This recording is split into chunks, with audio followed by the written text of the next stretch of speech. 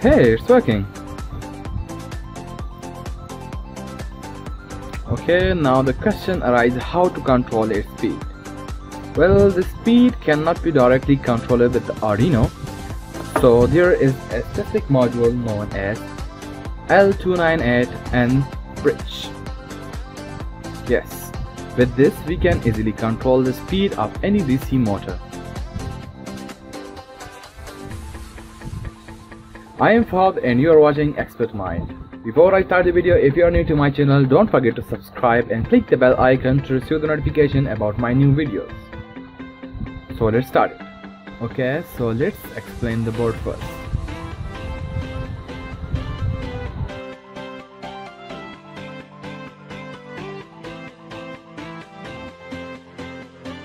Okay, here is the L298N board, as you can see. In order to make it easy, I have given it some numbers from 1 to 12, as you can see in the picture. Here on the first is the positive terminal for the motor 1, and the second is the negative terminal for the motor. These two pins are for the motor first, and here these two are for the second. So number 3 is the positive terminal and number 4 is the negative terminal of the second motor. Here on the 5 it is the 12 watt input for this board. If you are using a 12 watt power supply, so you will connect its positive terminal here. The 6th number is the common point, means the ground, GND. Connect the negative terminal here, and the 7th number is the 5P output and input. Here are some cases which I will explain on the 9th. So if you're using a 12 watt power supply, so you can take power from here to power your Arduino board or some other kind of board. And on the 8th, here is the IC, L298 IC, as you can see. Let me focus on it.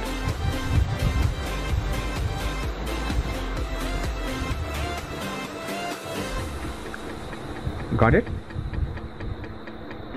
It's the L298N C20151778 and blah blah blah.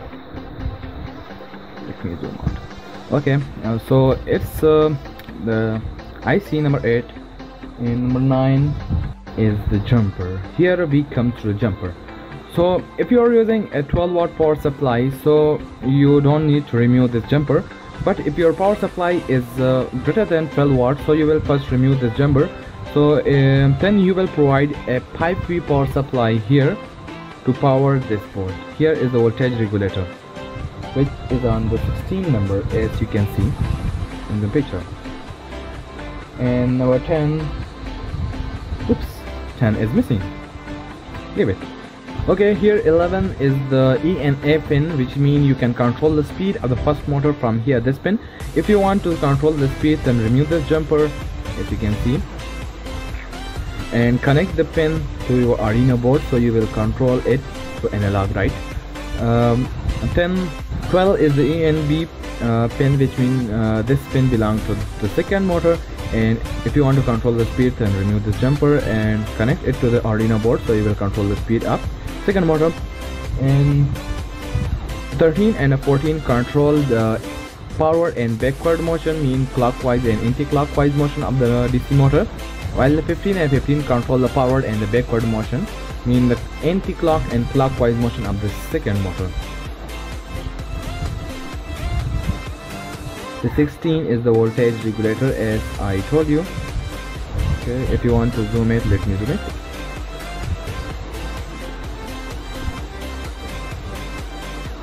Here I don't see clear. Okay, let me see it.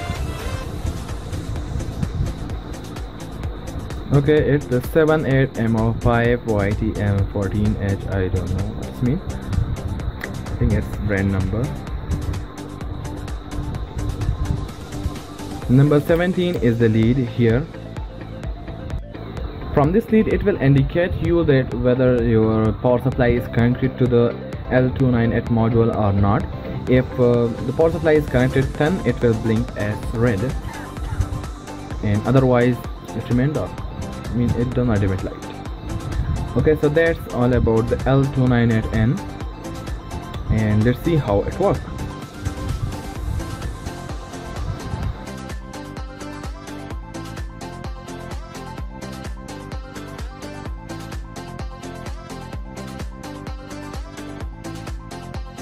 Okay, I'm going to design the circuit. The circuit may be a little bit different, but I will try to keep it the same.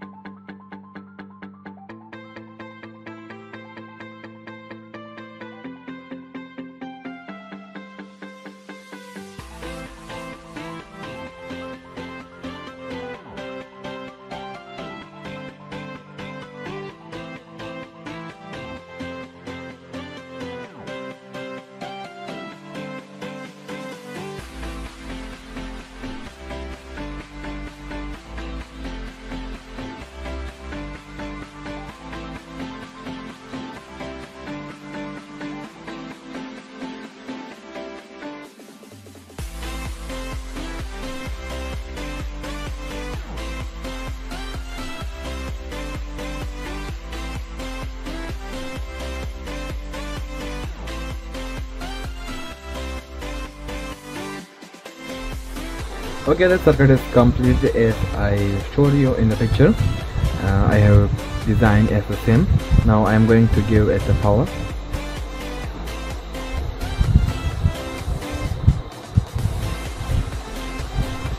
As you can see, the red light has been on. If I disconnect the power, it goes off. It means that your board is powered. Now let's run the code.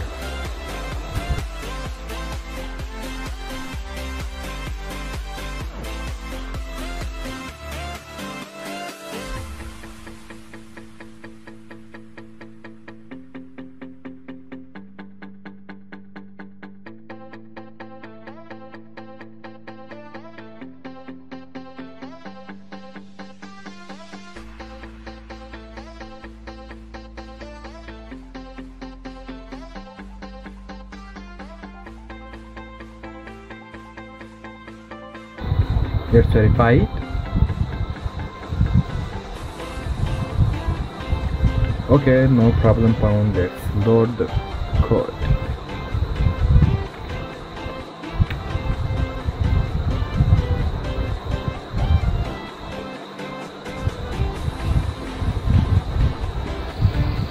Okay, as you can see here,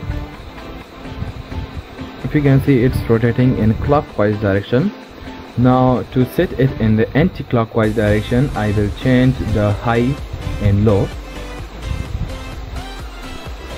Like the MN will be high and the MP will be negative.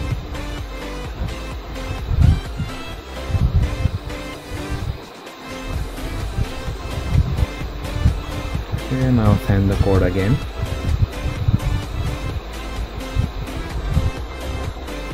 As you can see, now it's rotating in anti-clockwise direction.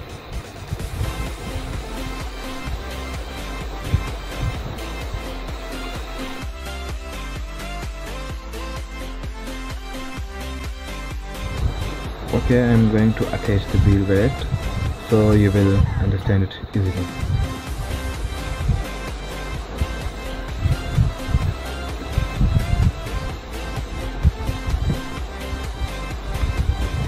Speed can be controlled by the command analog write, which accepts value from 0 to 255. So basically it was in the anti-clockwise direction when the NP was low and MN was high. So in anti-clockwise direction, if I want to rotate it with the constant speed, so I will just give it a simple command like analog write, and here the MN is positive, so I will give it like M, and the value will be like, if I want 255, so 55.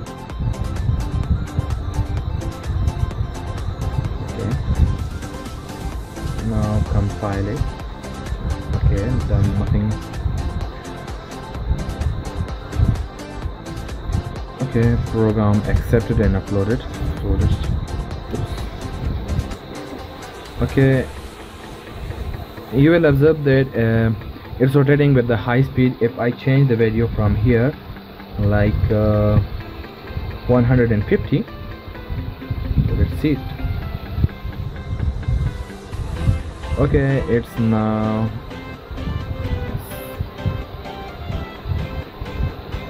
you will observe it. So let's decrease it much more, like 100.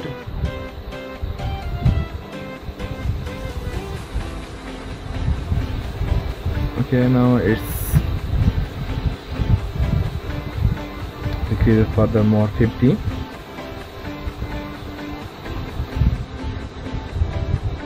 Okay, now as you can see here, you will observe it. Now it's rotating with the 50 and I'm getting jerks from my dynamo.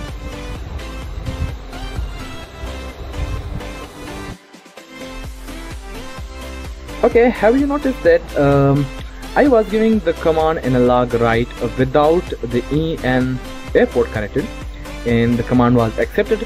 The reason behind this was that we were rotating the motor in anti-clockwise direction. So from the command, if you can see that MN has high, means the pipe, which means that EN2 is high. So EN2 has a positive terminal here. So we are maintaining the voltage to the MN2. So if you want to control its speed, whether it is rotating in the clockwise direction or anti-clockwise direction, then we will use the ENA port. So let's try it.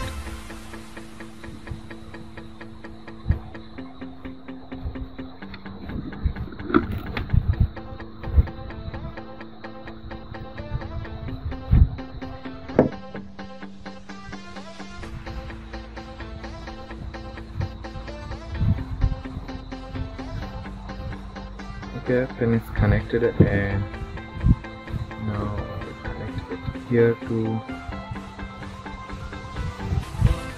But remember one thing, that the analog write command is accepted only in the pulse width modulation pin out. So if you have noticed the Arduino Mega, from 2 to 13 are the pulse width modulation pin, so you can use any of it. But in Arduino UNO, you can find the pulse modulation width with the sign like this. Okay, so let's define another pin out.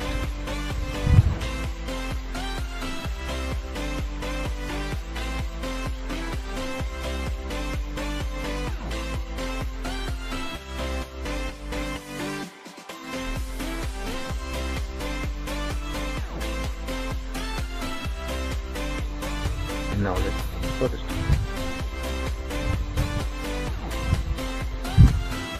Okay, now it's working, as you can see. Try out to give the analog write value maximum to 100, so your motor will rotate easily. It's the voltage problem. Okay, it's rotating in clockwise direction. Now set it to anti-clockwise direction, so I will show it.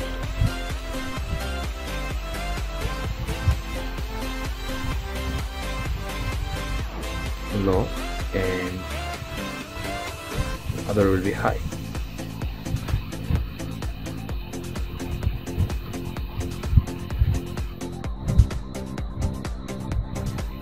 As you can see, whether it's rotated in clockwise or anti-clockwise direction, the speed will be 150.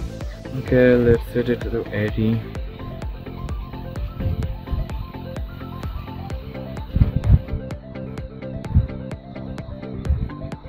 Okay, now you will observe it that the speed is to 80, so it will rotate like this, as you can see. You may observe it. And when it is to 255,